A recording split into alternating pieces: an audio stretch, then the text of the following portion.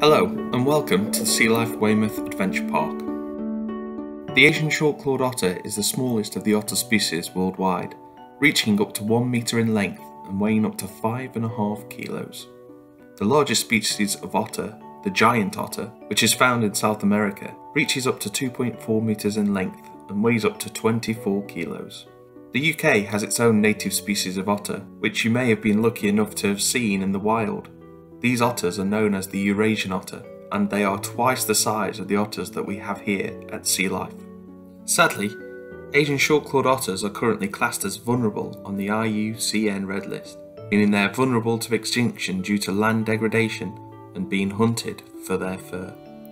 As the name suggests, Asian short-clawed otters are found in Asian countries such as China, India, Malaysia and the Philippines.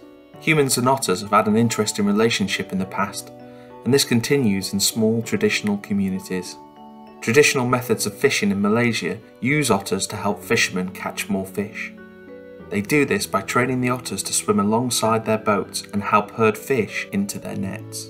Rice farmers in Asia are often very happy to have otters on their land. That's because their crop can often be destroyed by crayfish, and the otters provide a natural pest control by swimming in the paddy fields and eating the crayfish that they find.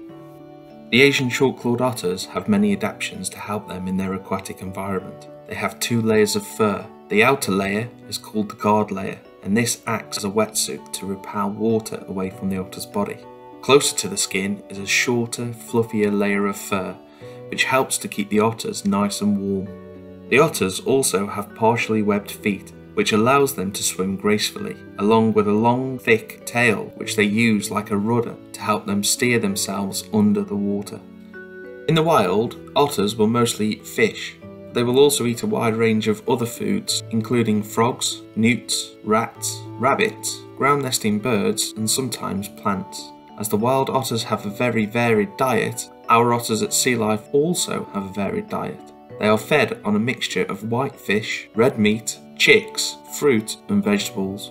We also give our otters monkey nuts, and by chewing into the nuts and breaking the shells rub against their teeth, so they act as a natural toothbrush. The shells help to dislodge any debris stuck between their teeth and helps to keep them nice and clean and their gums nice and infection free. At the back of the enclosure there is an indoor enclosure, and this is the otter's holt. This is where the otters can go to get some shelter, rest and stay warm. In the wild, this would most likely be a hollowed out log or a hole in the riverbank. In the wild, they would collect their own bedding, but here we provide it for them and change it regularly. Thank you for watching and taking the time to learn more about our Asian short-clawed otters.